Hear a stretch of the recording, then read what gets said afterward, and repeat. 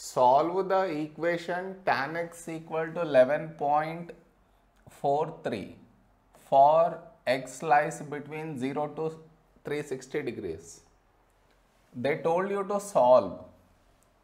So you need to find the values for x satisfying this equation and lying in this interval. Clear? Now how do we find it out? See. Given equation is tan x equal to 11.43.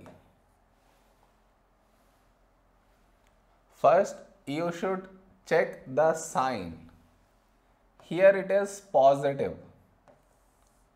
Now, in the four quadrants where all is tan positive, find it out. It is all silver tea cups. Tan is positive in the first and in the third. So now to get an angle in the first quadrant, it is directly tan inverse of this 11.43. And to get an angle in the third, it is 180 plus tan inverse 11.43. You put this in the calculator, you get the answer to be 85.0